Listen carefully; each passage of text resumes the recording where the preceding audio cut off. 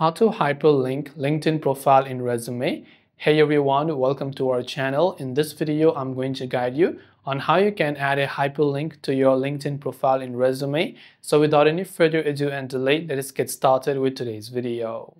Adding a LinkedIn hyperlink to your profile is actually quite very simple to do.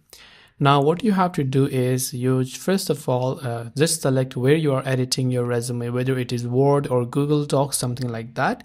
Just remember that if you download it in a PDF format, the whole point of hyperlink is gone because it is not clickable. But as long as you share them from here, it will still be clickable even on a PDF, and unless you don't print it, right? So what you want to do is first go to linkedin.com and go to your profile page. And on the right hand side, you can see a public profile in URL. You just have to right click, select that and copy that.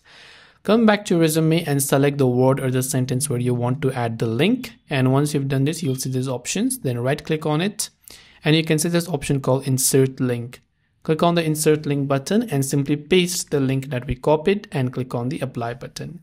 And next time, whenever somebody clicks on this particular word, they'll be redirected to your LinkedIn page. So this way you can add a hyperlink of your LinkedIn to your resume. If you have any questions, feel free to leave them down. Thanks for watching and see you in the next video.